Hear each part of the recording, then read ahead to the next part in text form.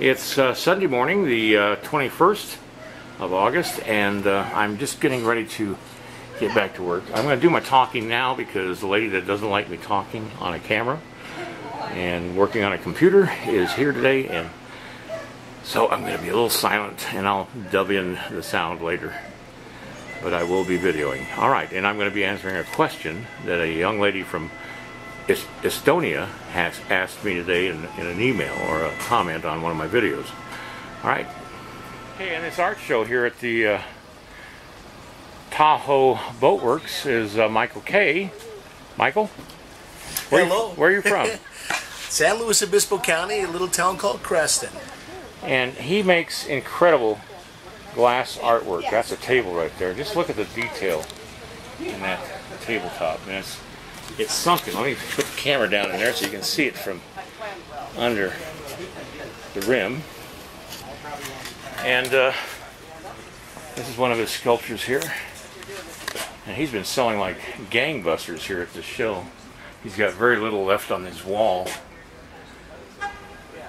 And he's so well priced. God. This one's got gold leaf in it. You can see the detail and the bubbles and stuff like that.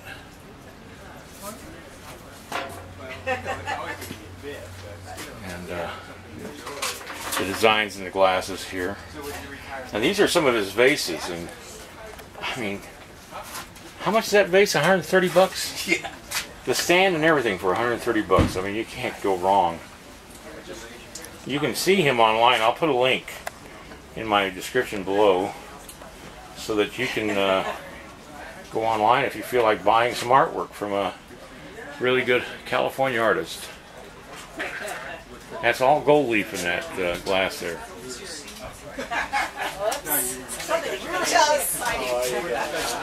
Wonderful wall hangings and some more of the vases. And he makes these stands for the vases as well.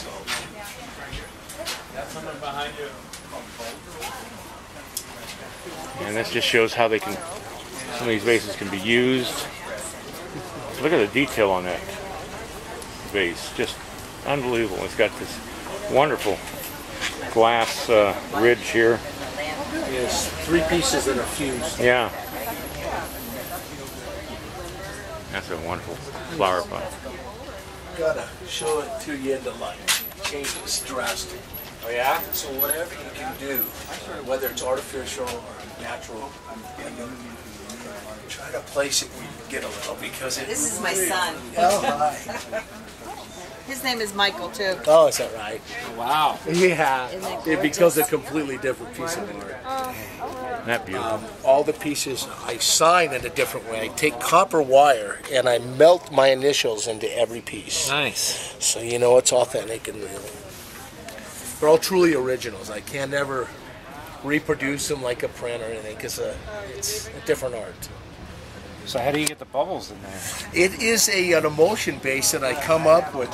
Ceramic is the main body, but I use a glass resist. I mix it, fire it in the kiln, bring it out in a glob, and break it with a hammer. And that's how all this is done, with my own kind of a texture feel. But it's my trademark, my texture, and my art. Yeah, it's what really.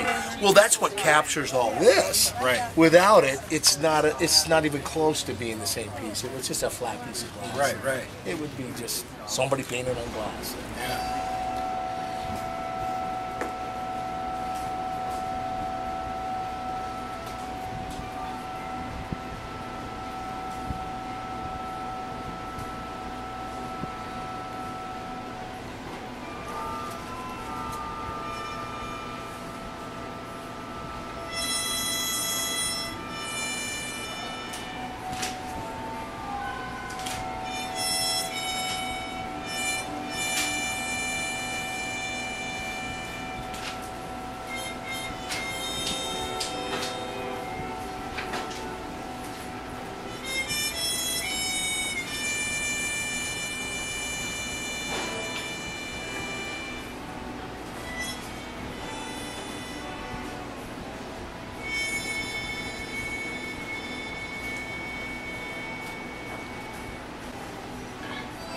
Alright, I got an email this morning from a young lady from Estonia.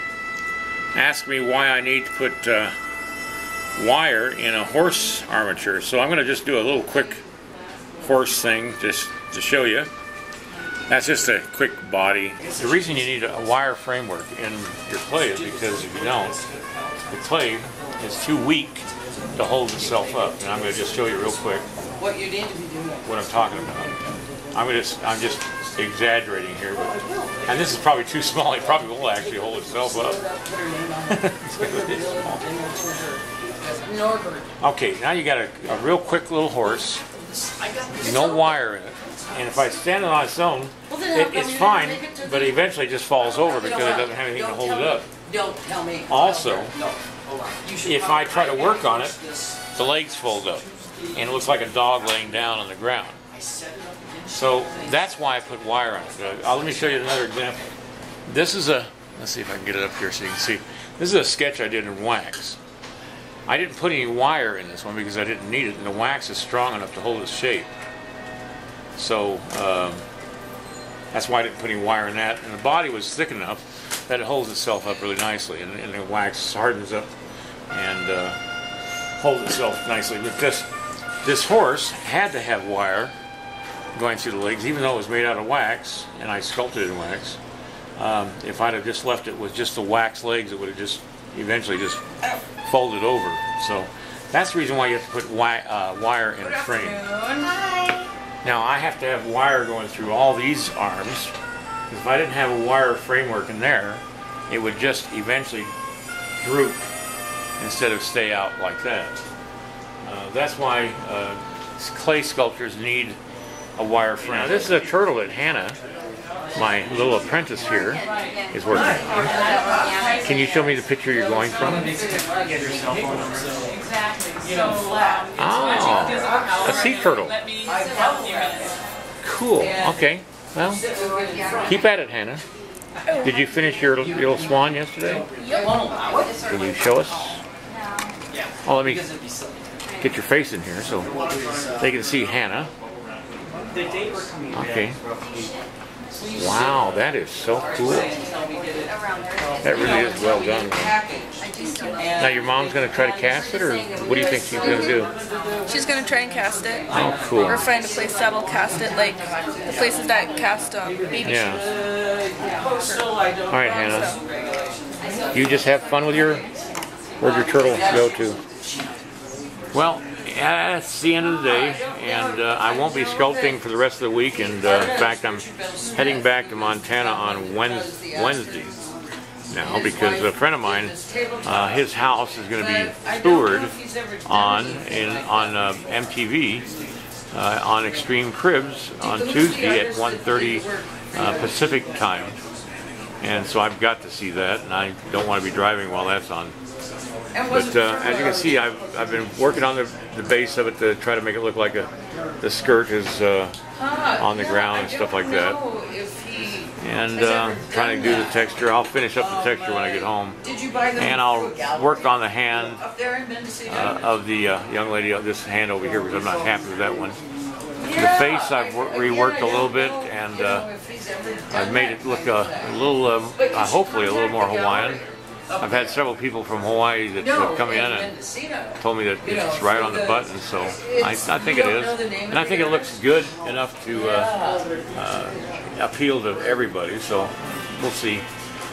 Anyway, I'll wait for Tim's opinion. He's the gentleman in Hawaii that's going to probably be selling these things. So, all right, that's it for this trip to Tahoe, and next time I sculpt, I'll be in Ennis, Montana.